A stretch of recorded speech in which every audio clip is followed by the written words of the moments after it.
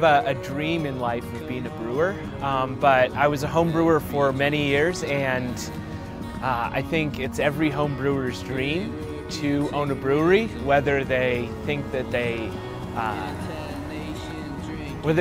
can pull it off or not. I started home brewing in 2007. After I got into it, I really started to realize that I was just a creative outlet, and there was really endless possibilities. I never really considered myself an artist or being a super creative individual, but after after brewing different things and just seeing the joy that it brought to people and how excited they were to taste something unique in something that I made, I just really started to fall in love with it. I needed to change jobs and was looking for a new direction in life, and the right opportunity came along when Kevin sent me a message saying, "Hey, I hear you make good beer. Ever thought of opening a brewery? Because I'm working on one." There wasn't a brewery in Ketchum, and for a ski town and for such an awesome spot, to not have locally produced beer available just seemed not right. And there were a lot of people that felt the same way. And it was the right opportunity at the right time.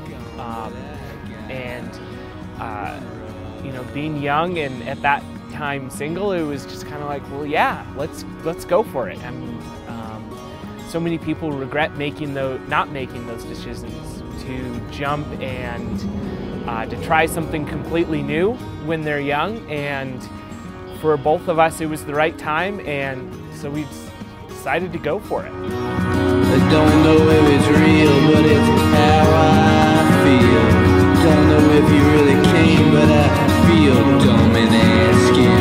You should have been an actress, you're so domineering.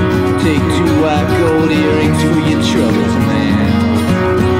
When it's looking dark, punch the future in the face. Instead of standing arm running around. You know, if somebody hasn't tried our beer, man, just try it. And I really stand by, if the beer isn't what you're looking for, then by all means, don't drink it. Find the beer that you're looking for. You can find great beers right here. And, really wherever you are, try local beer. Try something new. Find what you like. You'll never know until you try it.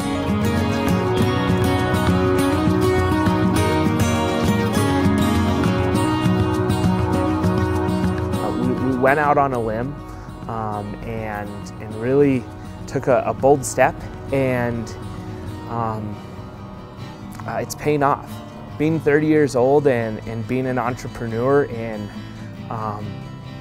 what most people would see as a very, very difficult market, I think the most fulfilling part is when I see someone that I don't know, that I've never met, that doesn't know who I am, try my beer and say, yeah, that's good, that's awesome. And just to see the pleasure and the joy that beer brings to people, and exactly why people like beer, to see something that I've created provide that opportunity for them. If you have an opportunity to take a reasonable risk and to follow what you want to do, go for it. And that goes for everything in life. We should be taking responsible risks. We should be trying things.